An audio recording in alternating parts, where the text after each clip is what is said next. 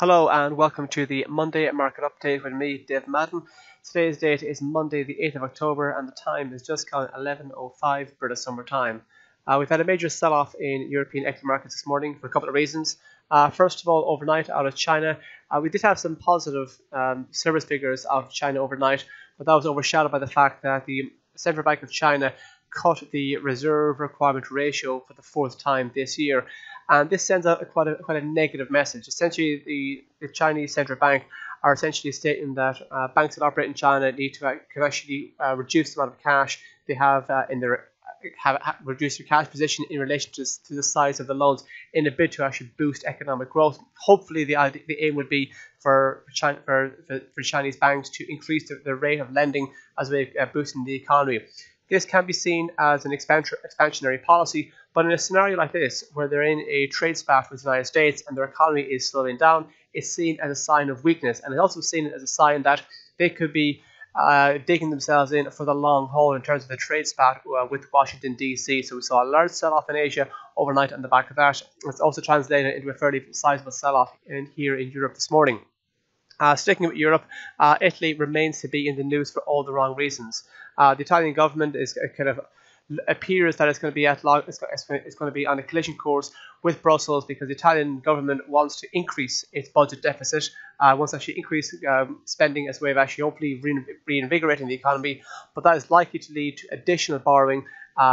So the Italian economy already has a colossal amount of debt, and they're potentially looking to increase to the amount of debt, and that's actually kind of shaking investor confidence. Matteo Salvini, one of the deputy prime ministers of Italy, has confirmed that he's no intention of taking Italy out of the euro, but he has stated, he has asked that rating agencies be fair when they review Italy's debt rating. And the fact that he has kind of state that suggests that he is a bit nervous himself. So once again, it's seen as a sign of weakness. So we're seeing the usual uncertainty in the Italian stock market, and that's also creeping out to the wider Eurozone and European equity markets. So they're the kind of the big stories and the big headlines for today. Taking a look at the week ahead, and the week ahead can be found on our platform, on our website. If you go to cmcmarkets.com and then under news and analysis, you'll find the latest week ahead article. It's going to be quiet, relatively quiet for the rest of today and tomorrow, Tuesday. Looking ahead to Wednesday, we have UK manufacturing and industrial production. On Thursday, we have full year figures from W.H. Smith. Also on Thursday, we have US CPI. This is probably going to be one of the more important announcements of the week. One of the kind of recent stories has been out of the US is that bond yields are on the rise in the United States. There's increased speculation that the Federal Reserve are going to continue down their path of monetary tightening. Should we see a fairly decent inflation figure from the US, it could kind of add fuel to the fire or kind of add weight to the argument that the Federal Reserve are going to continue down their path of monetary tightening. And should that be the case, we could see it continue higher, push higher in US government bond yields. We could also see a push higher in the US dollar itself. An issue with the rise in the US dollar is that could hurt emerging market currencies, the South African rand, the Indian rupee, the Turkish lira. These are all currencies which are under pressure. A rising US dollar and a potentially rise in US government bond yields would potentially put further pressure on their already struggling economies. That's also playing into the setup we're seeing in global equity markets.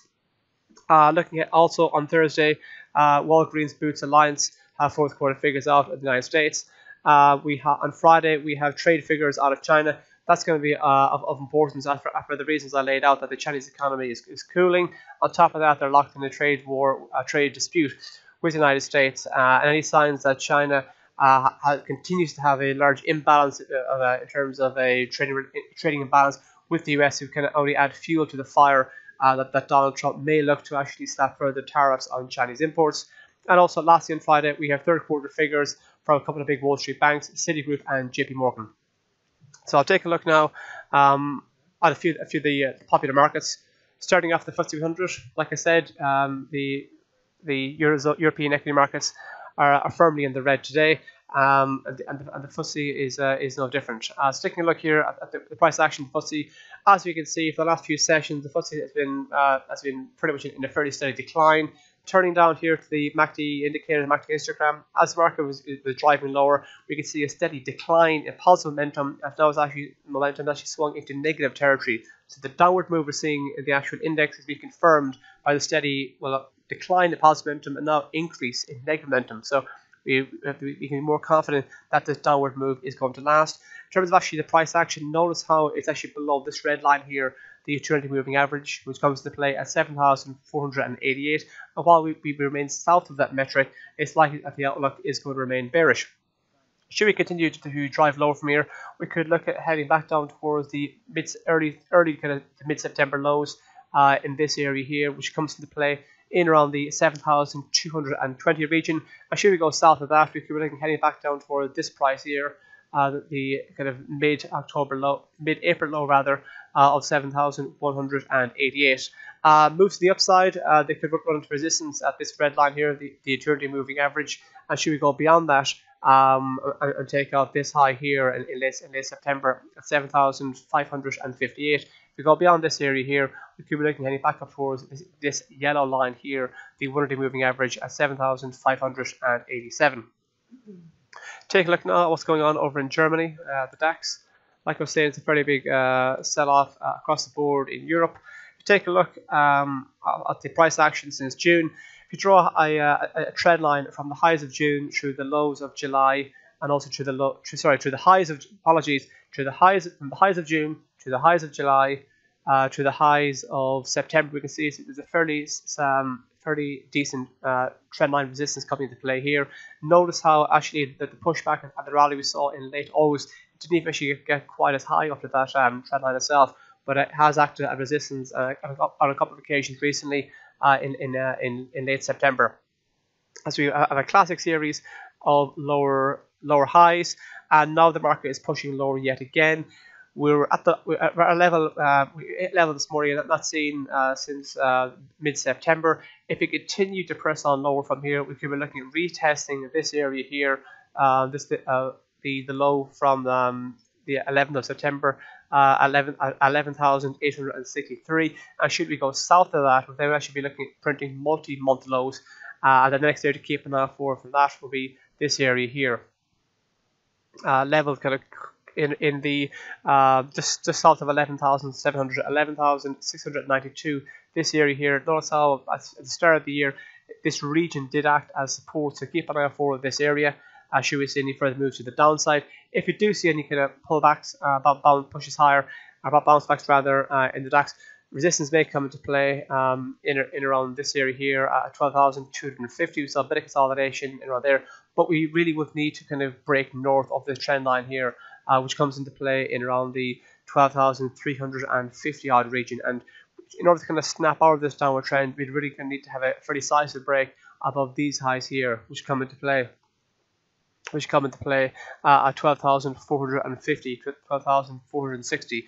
As you can see here, because if you do continue to push lower here, we have a series of lower highs. We could be looking at a series of lower lows again. So for the time being, while we remain south of this trend line, it's likely that outlook is going to remain negative for the DAX. Taking a look at what's going on over in the US, it is worth noting that today is Columbus Day in the US. So markets are open, but we may see lower volatility. We may see lower trading volume. Some traders and investors may be taking a day's holidays today. But as I said, the New York Stock Exchange is open for business today. So take a look at the Dow Jones here. The market has retreated from its all-time high, and it's actually the last few sessions been in the red. We've been pushing lower. We can see here on the MACD indicator, MACD histogram, that momentum has turned negative, and that's actually increasing. So the steady increase in negative momentum. So the momentum is with the sellers, with the bears. The increase in negative momentum confirms the downward move we're seeing in the actual market itself. So we can be more confident that this downward trend is going to move. It's going to continue. It's also worth pointing out, we've seen major sell-off in Europe, major sell-off in Asia. So the kind of global sentiment for equities is quite negative. But because US equities are coming from some of them an all-time high, we could be looking at getting dragged lower themselves. And if we do continue to push lower from here, we could look at head back down towards this blue line here, the 50-day moving average, which actually kind of basically coincides with the 26,000 mark. It's a big psychological number as well. Notice how it did manage to act nicely as support back in the middle of August, and traders could view that as a sign that it may act as support again in the near term. Just because a metric has acted as a kind of support or resistance in the past, there's no guarantee that it will in the future. It just makes it a bit more likely that it could. So if the sell-off in the Dow continues in the near term, we could see the Dow heading back down towards the 26,000 mark. Given that sentiment is quite negative, the Dow may find it difficult to kind of kick back into the kind of wider upward trend that has been in place. But if we do manage to push in higher from here, we could be looking kind of heading back up towards the recent high, just kind of shy of the 27,000 area. Take a look now what's going on in the gold market. Gold continues to be fairly uninteresting, to be perfectly honest. It keeps dancing around the kind of 1200 mark. Gold has been in a classic downward trend since April. So you've got a lower low, lower high, lower low, lower high, lower low. We've had a reasonably decent bounce back since mid-August, but it hasn't really kind of managed to kind of gain much ground. It hasn't really spent much time away from the 1200 mark. Volatility has been quite low, and now they're actually kind of seeing the US dollar become stronger. We could see kind of further downward pressure on the on the gold market. Essentially, ultimately, while we remain below this area here, the kind of 1214 region, while we remain south of that, it's likely that the outlook for gold is going to remain negative. And if we do continue to kind of drive further south of 1200, we could be looking back down towards this area here, the recent low at 1180. And should we go south of 1180, we could be looking heading back down towards the August low of 1160. Any moves to the upside, if you do see a break north of 1214, then keep an eye out for this region here, which comes into play at 1236. Sticking with the commodities theme, let's have a look now what's going on in Brent crude oil. Brent crude oil not too long ago was fresh, essentially a 4-year high, which is which was only last week here. But we have seen some of the ground being handed back in the Brent crude oil market, but it's still very much in an upward trend. Has been kind of pushing higher steadily since mid-August. So we're still very much in an upward trend. If we do continue to actually kind of push lower in the near term, we could look heading back down towards the 82.50 region, this area here. And if we go south of that, we could be looking back down towards this price here of 80.89. And if we go south of that, we could be looking heading back down towards $80 per barrel. If we do actually look to resume the kind of wider upward trend that we've actually been in, we could be looking heading back up towards $85 a barrel, and then near the kind of 87 mark, which was the just shy of 87 was the recent high. And if we go beyond that, we'd then be looking at printing fresh, essentially 4-year highs, and then traders will be looking out for $88 a barrel, and it's a lot of talk of $90 and $100 a barrel target for Brent crude. Take a look now at WTI. It's also at a fairly good run, WTI. But as you can see here, we have also had a fairly decent sell-off in recent sessions. Taking a look at this particular candle here on the daily chart from last Thursday the 4th of October, this candle here appears to be a bearish engulfing. Notice how effectively the body of the candle here effectively completely engulfs the previous day's candle. To be fair, for a textbook example of a bearish engulfing, it would be nicer if the body of the candle was a bit taller and actually completely engulfed completely engulfed the close of the previous candle. But nonetheless, it could potentially be construed as a bearish engulfing, so we could see further declines in the near term for WTI. And if you do look to kind of drift further south in WTI, we could be looking heading back down toward this area here, this line here at 72.79. And if we go below that, we could be looking heading back down towards this line here in around the 71.69. And if you do look to kind of resume the kind of wider upward trend that's been in play for WTI, we could be looking heading back up towards 75 and up towards the recent high of just north of 77. And then if we go beyond that, we then be kind of printing fresh multi-year highs, and traders will be looking now for 78 and up towards $80 then. Taking a look now at what's going on the currency markets. euro versus the US dollar. So the wider trend has been very much negative for euro versus the US dollar in the last number of months. But we did see a decent enough bounce back in August. But that bounce back has now actually been called into question because it has managed to put a fairly decisive move higher. It pulled back here to a reaction low. It's pushed higher here again, hitting a fresh multi-week high in late September, but we have been drifting lower. And notice how the lows here managed to actually take off the recent the lows in early to kind of mid-September. So we could be looking at falling back into the wider downward trend that's been in play for a number of months. As I said, a lot of speculation that the Federal Reserve are going to continue down the path of hiking interest rates. So this is very much kind of a dollar buy story. Not to mention that some of the economic indicators of the Eurozone has been a bit weak. Adding to that, political uncertainty surrounding Italy as well.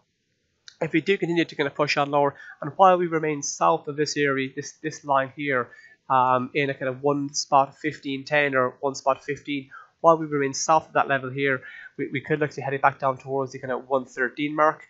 If we do have a decent rally north of the kind of 115 or 115.10, we could look at heading back up towards this yellow line here, the 100-day moving average. Notice how it acted as both kind of support and resistance in recent weeks. And that metric comes into play at 1 spot 16.34. And if we go beyond that, we could be heading back up towards one spot kind of 17.50. If we go beyond that, we could be heading back up towards 1 spot 18.51. And ultimately, while we really need to be moving beyond 1 spot 18.50 or 51 to actually kind of be more confident that the upward trend is going to continue. And last but not least, turning our attention now to pound versus the US dollar. Similar situation, pound dollar has been in a very much wider downward trend since August. Since April, but since August we've had a fairly decent bounce back. It's been a bit choppy, but broadly speaking, we've seen kind of moves higher in the pound versus US dollar since August. So we could be looking kind of staging a bit of a comeback on the pound versus the US dollar. And ultimately, while we remain north of the kind of 130 mark, the kind of psychological number, and also 130 is comfortably above this blue line here, the 50-day moving average, while we remain north of that, it's likely that we could actually get, in the near term, see a positive outlook for the pound dollar. And if we do continue to press on higher from here, we could be looking heading back towards the kind of late September high of just shy of 133. And if we go beyond that, we could be looking heading back up towards the early July high of 1 spot 33.61. And if we go beyond that, we could be heading back up towards the early June high of 1 spot 34.72. But if the market does kind of turn over on itself again and does have a decent break below 130, we could be looking heading back down towards this area here, that early September low of 1 spot 28.95, and a break below that could bring the previous early September low at 1 spot 27.85 into play. Just a couple of things to show you on our trading platform. Market Insights, which is this tab I've displayed here. Some of the updates that we do in terms of written reports gets updated to Insights. This video is going to be on Insight. Also, it is worth pointing out that throughout today, various economic announcements get posted to Insight. That can be found under Market Pulse, which is on the second option here. And also keep an eye on Chart Forum, which is this tab here. Chart Forum is the under Market Pulse once again, and it's the third option down. And what Chart Forum is, it's essentially a snapshot of a market and actually some analysis on the side of it as well. And that is updated by myself and my colleagues here at CMC Markets, but it's also accessible for actually clients. If you want to take a screenshot of a particular chart or write a few hundred words on what you think the price action is going to do, we can actually begin a conversation from there. If you have any comments on this video or any of the other videos that we have produced here at CMC Markets, please feel free to leave a review on Google Reviews. And that's all from me this week. Thank you very much.